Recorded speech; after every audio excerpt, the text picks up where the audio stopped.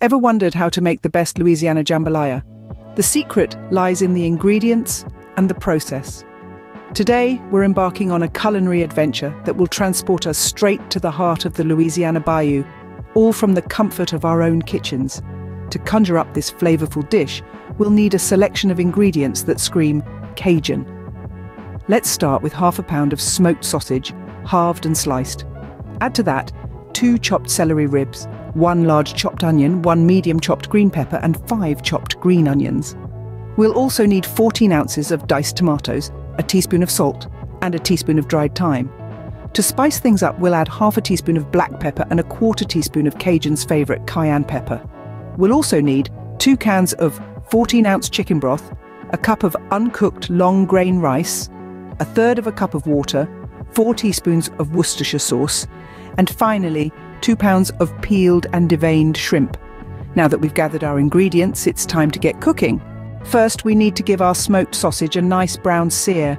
It all starts with heating a splash of oil in a Dutch oven over medium heat. As the oil warms, we're going to add in our halved and sliced sausage. Let it sizzle and pop, cooking and stirring until it's kissed with a light brown sear.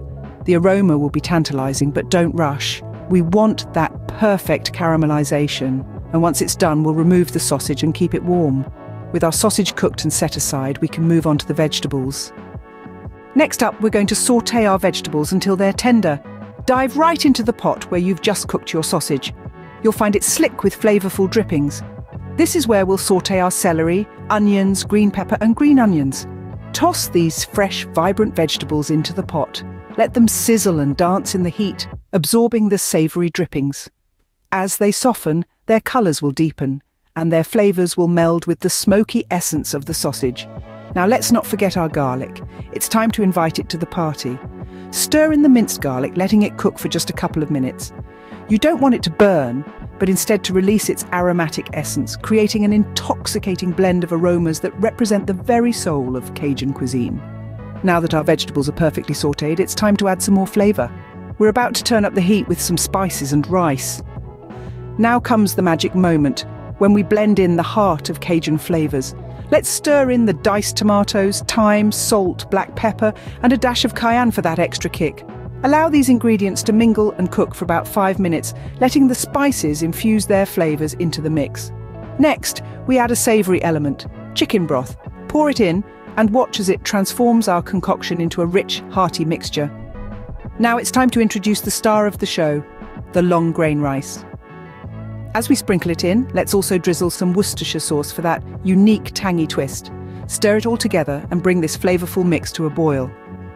Once it's bubbling, reduce the heat and let it simmer. As the rice absorbs the broth and spices, our jambalaya starts to come alive. With our jambalaya simmering away, we're almost at the finish line. For the final step, we're going to bring back our sausage and add in our shrimp.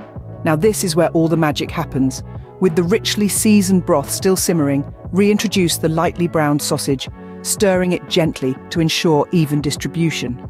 Now it's time for the shrimp. Sprinkle them into the mix, ensuring they are submerged in the broth to absorb all those incredible flavours. Remember, shrimp cook quickly, so keep an eye on them. Once they turn a vibrant pink and curl into a loose C shape, you'll know they're done. And there you have it, the perfect Louisiana jambalaya. Enjoy this delicious Cajun dish.